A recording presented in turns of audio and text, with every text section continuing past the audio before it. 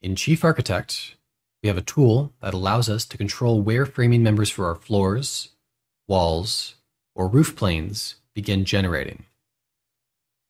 This tool is called the Framing Reference Marker. To start, let's take a look at floor and wall framing. Let's first make sure we're in a view where we can see our framing, like the framing floor plan view. Now, let's go to the Build menu, Framing, and click Build Framing. Check the boxes for floors, ceilings, and walls, and click OK. When no framing marker has been placed in your plan, the floor and wall framing start generating from the origin of the plan. We can see this by toggling on the coordinate system indicator for the origin. Go to the View menu and click to turn it on. Now we'll see a small indicator appear showing us where the origin of the plan is, and using our crosshairs by toggling them on in the View menu, we can see that the wall studs and floor framing align to the origin. Walls have a setting that's enabled by default that causes this behavior. For example, if we select a wall and click Open Object, and then go to the Structure panel, we'll see a setting called Use Framing Reference. With this checked and no framing reference in the plan, the origin is what will be used as the reference. Unchecking this causes the wall framing to generate based on its parent object, being the wall itself. If we uncheck it and click OK, we can see the stud start at the corner and begin the on-center spacing from there. Let's go ahead and check this option back on. Let's place a reference marker. Go to the Build menu, Framing, and click Framing Reference Marker. If we zoom in close, we can snap it to the outside framing layer of the wall. After left-clicking, we'll see the wall framing update to now originate starting from this framing reference marker. Framing reference markers can be placed on a per-floor basis. If we only place a single framing reference marker, all other framing set to follow a marker will follow the one we placed. But if we go up to the second floor and place a framing reference marker in a different position, we can see that the wall studs are now in different positions. In either case, if we measure from the marker to the next generated stud in the wall, we can see it's exactly our on-center distance specified in the framing defaults.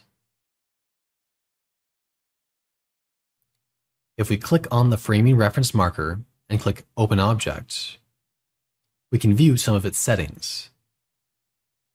The marker must stay set to framing reference in order for it to function properly. If it's switched, it will no longer act as a reference for your framing.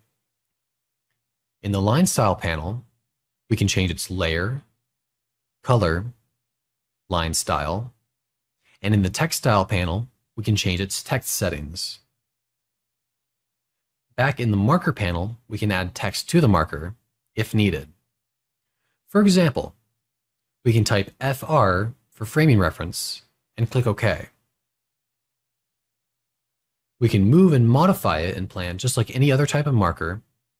So if we select the marker, we can use this edit handle to reposition the text we've written. If we want the text to remain upright, we'll need to reopen the specification and check the box for Auto Adjust Text Direction. Now if we move the text from the right to left side, it will remain upright. Let's now build the roof framing. To do so, let's switch to the second floor and switch to our framing ceiling plan view. Then go to Build, Framing, and Build Framing. First, check the box for roofs to generate our roof framing. Then, Click on Framing Defaults. In the Foundation panel, and the panels for our other floors, check Use Framing Reference so our floor and ceiling framing follow our reference marker. Do the same for the roof panel.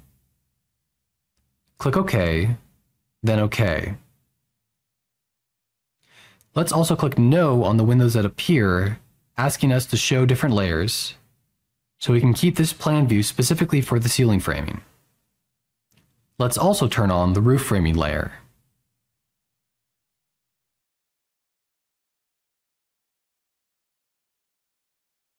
We'll see that it's sitting plumb on top of our wall studs, just like the ceiling framing. If we want the ceiling framing to sit offset from the roof rafters, we can move the framing reference. First, let's turn off Auto Rebuild Framing. Back in the Build Framing menu, uncheck the Automatically Rebuild Framing for floors, ceilings, walls, and roofs, and click OK. Then, back on our first floor, select the framing reference marker and click Transform Replicate on the Edit toolbar.